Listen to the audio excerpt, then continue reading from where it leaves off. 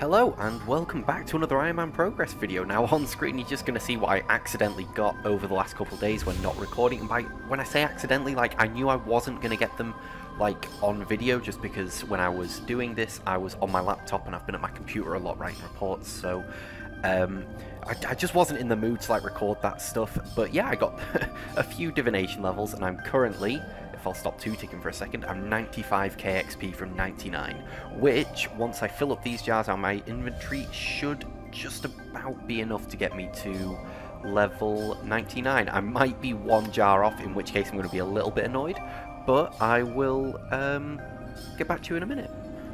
Oh, I've just rolled a bloody Vecna Skull, haven't I? What is that about? Mate, I was literally, just I was going to do that as well, click on that, I was like, right, I'm going to record this because I might get something good, and I thought no, because I always get a diamond, and I've got a bloody Vecna Skull. That's the first time I've got one of those actually, which is interesting, but my goodness, that's rough. Okay, this jar's about to be full. If I can get my two-tick back, here we go.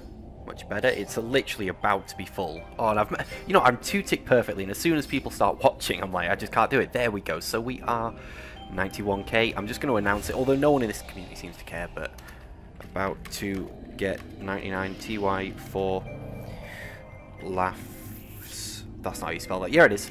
Friends. Less than 3. Cool. Right, let's roll. Get all of these in. I forgot that this takes a while. Can you two-tick this, by the way? I wonder. No, you can't. Okay, that's fair enough. Right, I'll be back in a second once these are gone. Here we go. And we do have enough, which is brilliant. And 99 achieved, which is a weight off my shoulders at the moment, because, man, that is saving me a lot of times having to just go to cash. Even though I don't mind cash, like, remembering to do it every day is just a bit of a nightmare. But yeah, that's kind of cool. It also means I can make the best porters with the memory shards, I think. Although, I think it's more efficient to actually do the sign of the Port of Fours in terms of the actual charges you get, although I need to really look into that to understand it, but I'm going to go grab my cape. Here we are. Can you sell me a skill cape? Go on then, we'll have that, and then I'm going to get another one just because I'm that guy. Boom, brilliant. Use. There we go. Wear that, and what's the thing? It increases the duration of divination springs by 30 seconds. That's pretty decent. And yeah, this reminds me, this was like, I remember getting this cape very early on my main, and it was such a tedious process of just doing the energies. It was like 50k an hour or something at most, and it was horrible, and I committed like a certain number of hours every day to doing it. It was just brutal, but yeah, kind of happy with that. Hi, so I've got a bit to catch you up on. The footage that I recorded didn't save properly, just because while I was working my microphone unplugged, and then when I came to record, for some reason with the software I use, if the microphone unplugs, it corrupts all the data from where the microphone has been unplugged from.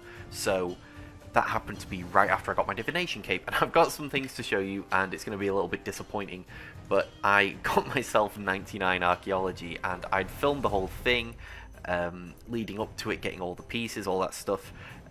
So a little bit disappointing, I know, but I got 99 archaeology. It's such a stupid thing, but we're going to roll with it. I also was explaining how I was going for the Totem of Intimidation pieces in order to skip the kill count at God Wars 1.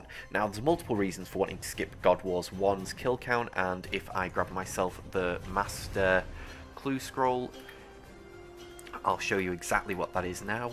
And it's that I need to get myself a Saradomin's Murmur. Now, the really annoying thing about this is, I actually have had a Murmur before, and it disappeared from my account. The only reason, and this was literally like 4 years ago, so the only thing I can really guess is that back in the day when the drag to drop, like if you dragged something out of your inventory, it would just drop it.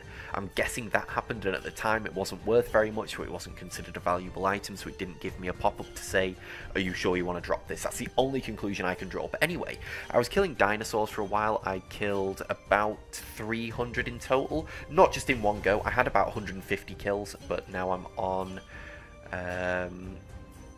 343, so it took me a couple hundred kills to get the Totem of Intimidation base, but now I can combine these to create myself a Totem of Intimidation. Now what that's going to do is, if I put it on the plinth, which is over here, it's going to allow me to not have to get the kill counts at God Wars Dungeons 1, which is just a godsend really, because even though I know the kill count isn't like a huge deal, you can get it in 5 minutes, for some reason it's always put me off God Wars 1, and it's not like I can't even camp for a whole trip, it's just for some reason it's always put me off. But yeah, getting this now just means I can skip all that. There's a totem, like, plinth or whatever it's called, over this way on the map. I'm just going to open up the map to have a look.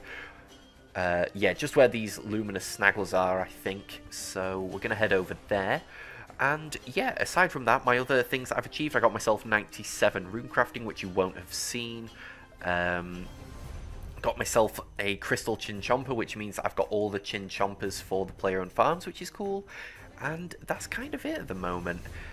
Been a bit of a long week just with all the uni work crunching. I know I talk about that a lot, but I'm not going to be talking about it much longer because I've actually finished for the semester, and my project broke the day before the hand-in. All of my collisions in my game broke, meaning that when you spawned you fell through the floor and fell continuously, and you couldn't attack any enemies and so on. It was a bit of a nightmare, but we're all good now, and there we are.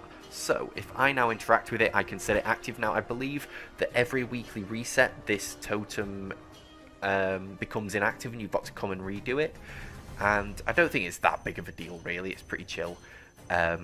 So yeah, once I've done this, my plan is to go to Sarah, get some kills, hopefully get myself a Murmur, and carry on with the main goal, which was to get the Essence of Finality, which was it was so long ago, but yeah, that's the plan. So yeah, I decided to do some AFK Sarah for a little bit, Commander Zilyana, and at the beginning it was, you know, I could pretty much stay here for the hour without having to bank. I only took enough resources to stay for 20 minutes, so just so I could bank all of the other things I picked up and so on. But in terms of food, it was pretty chill, just staying there AFK for a lot of it. I had Alt 1 on with the HP alerts and the prayer alerts just in case, you know, I ended up getting close to death. But yeah, I managed to get a couple of Sarah Warpriest pieces and a Godsword Shard 3, and then I got a second Godsword Shard 3 and an Ancient Effigy. I got quite excited because I thought, oh, I must have got something now. Both of the Godsword Shard, there we go, both of those drops were actually from Zilyana herself, so they're pretty rare from her, I think. But yeah, got myself pretty much full Sarah Warpriest as well. I kept thinking every time I got a beam, I would just start recording. I was like, yeah, this is it, we've got something finally.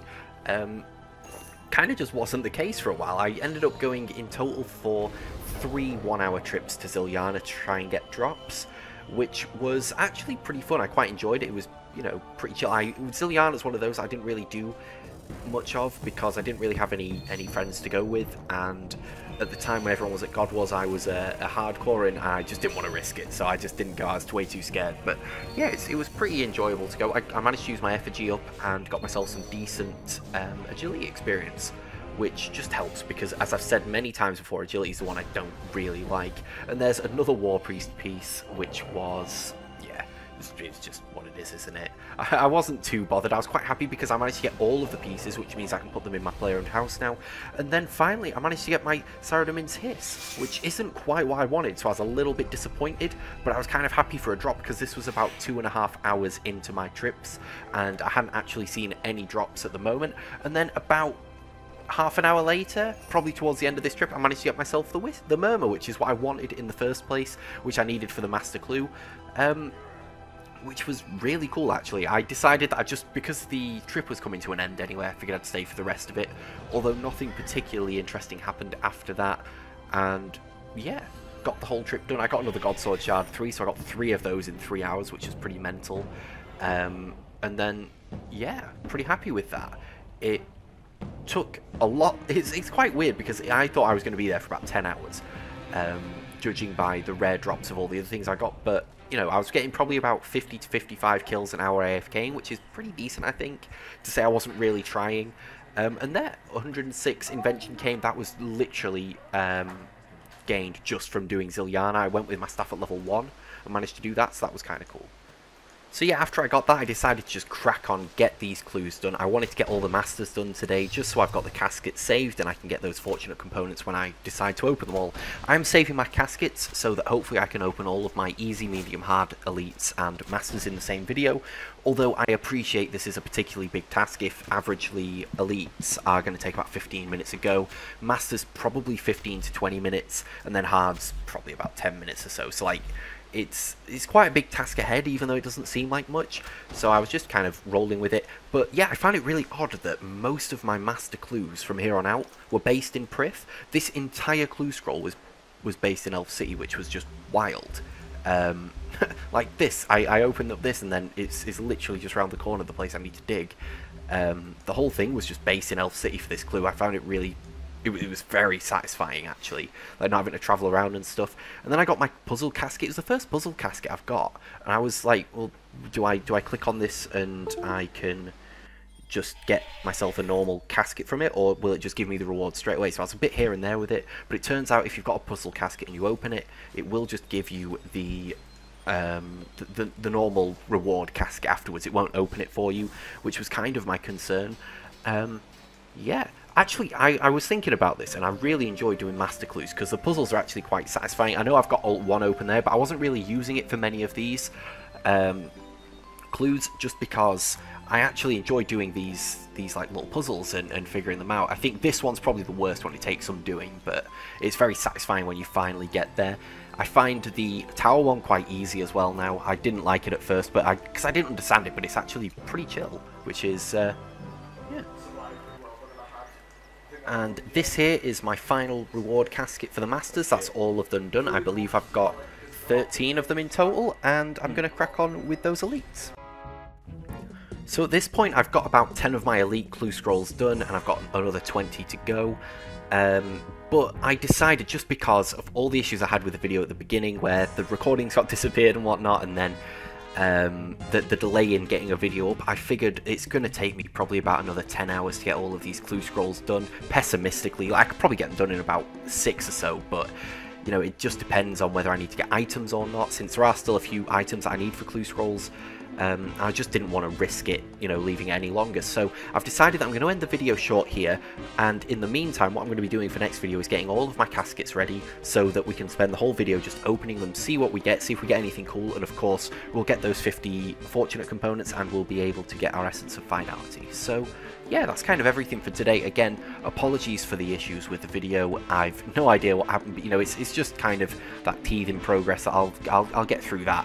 Sort of, you know, coming back to YouTube, you find all these issues that you used to understand and now they've just changed. But yeah, anyway guys, thanks for watching. If you enjoyed, leave a like, subscribe if you're new and you want to see more, and I will catch you guys in the next one.